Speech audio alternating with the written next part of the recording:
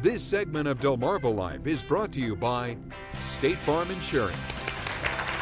Well, imagine looking around after your electrical contractor is done with your home renovation and you see this. Does that look safe to you? Can you assume it's okay because you hired someone to do it? Or would you know simply by looking at this that the problem with this gas furnace is that the gas line is not 18 inches from the floor? You may not see a problem, but a code enforcement officer will. So if you're planning a home improvement project, you want to make sure all of the work being done is up to code. If you receive a notice that your home isn't up to par, it could cost you. In today's Angie's List report, why you shouldn't ignore a code violation. It didn't take long for homeowner Maureen Dunlap to figure out something was wrong after having a new furnace installed. It was held together with some duct tape or furnace tape and flimsy board. And when the furnace came on, the walls would suck in, and I knew that wasn't right. Dunlap called a different contractor for a second opinion who found a number of code violations. As far as the wires passing through the cabinet, what can happen there is the wire can rub into the metal and short out. That can cause a potential fire. It can cause a loss of control, whether it be electrical component or something like that, even electrical shock to the homeowner. Angie's List says any new renovation work must meet current code at the time it's performed. Code violations often involve electrical, plumbing, or structural issues that pose some sort of safety hazard. Ignoring a code violation could be an expensive mistake. If you ignore code violations in your home, you might find that you face financial fines as well as legal ramifications, so it's really important that you bring things up to code when you discover them. So what should you do if you discover a code violation?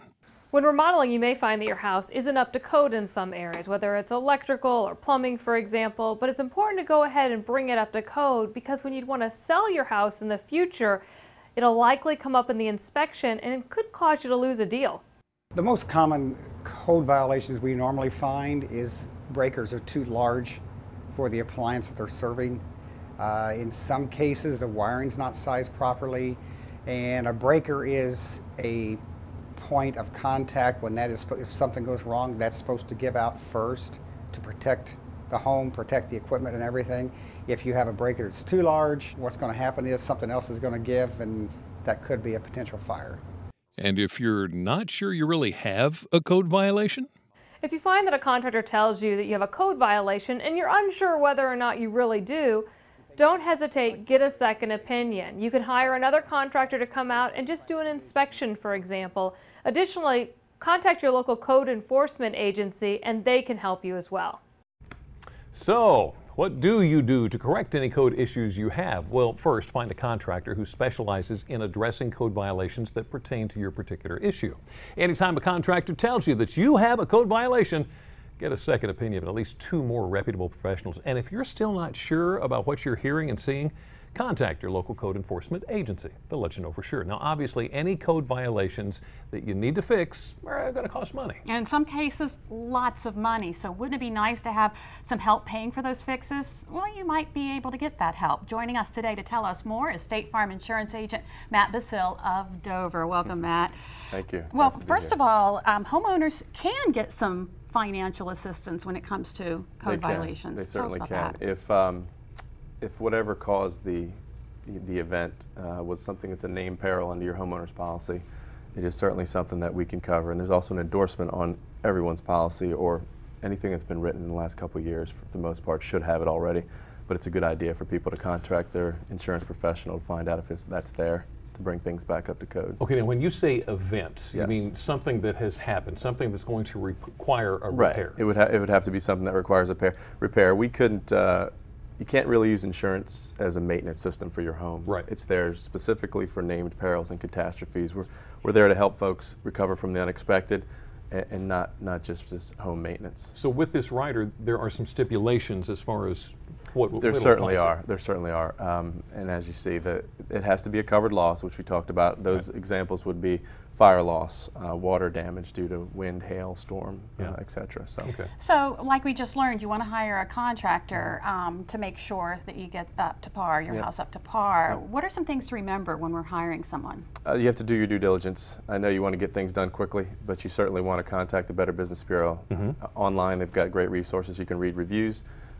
You can also look at the responses to those reviews. You want to talk to people who are licensed and insured, obviously. Right. You want everything in writing, time frame, estimate, and all the payment schedules. And then make sure you're reaching out to more than one. And follow up on references too. References are always good. Usually word of mouth is the best way to find a contract. Now, I want to get this done now, but that's not the best way to go, is it? Well, you know, not necessarily. No. It's not. Unless you know somebody that's done work for you before, you know they're currently licensed and insured, and you have other folks who've used them, I say go ahead. But most of the time, it's better to get at least 2 estimates before you. And take your time. Sure, and take your going time. through the process. But if you do rush and you hire someone and then you find someone better, is there anything you can do? There is a way to opt out of a contract in most cases, and you'll have to contact the Federal Trade Commission to figure that out exactly. But usually, it's a 3-day window you have. So if you do find a problem, you have to get on it immediately. You want to make sure you do that quick. With something like this, there's always scammers that come out. Can you give us some idea of what to look for to be aware that it might be a scam coming our way? Well, I've had unsolicited services is a perfect example. I've had someone come out in our community and they'll drive around and they've got a big bucket on the back of their truck and they say they're going to go ahead and cover your driveway for you. Right. You don't know what's in that bucket, you know. So you have to be careful with those type of folks. And again, you're looking for licensed insured. You want people that come in and say they have leftover products from another job they want to use on your site. That's a bad idea. Out of town, unbranded vehicles is another one, and anybody who's offering discounts that don't seem right. Most of the time, they're not too good to be true. The cash only right now is not good. Cash only is rough. Yes, you certainly want everything written out. Like I said, written out with a schedule, and so everything's in writing. Some good things to watch for. Thank you so Thank much you. for coming in, Matt. Great information. And if you'd like more information from Matt and State Farm Insurance on keeping your home up to code, go to delmarvalife.com and click on the Show tab. Still to come on Delmarva Life, we know that the organizers of OC Bike Fest are gearing up for the big event set to take place this weekend. Brian Spiros is in Ocean City with a preview. Brian? Well, Jimmy and Lisa, how do you like my new bike? Just kidding, it's not mine. You know, OC Bike Fest is going to attract thousands of people. Coming up, we'll give you all the details of what's going on during the 4-day celebration. You don't want to miss it. You're watching Delmarva Life. We will be right back.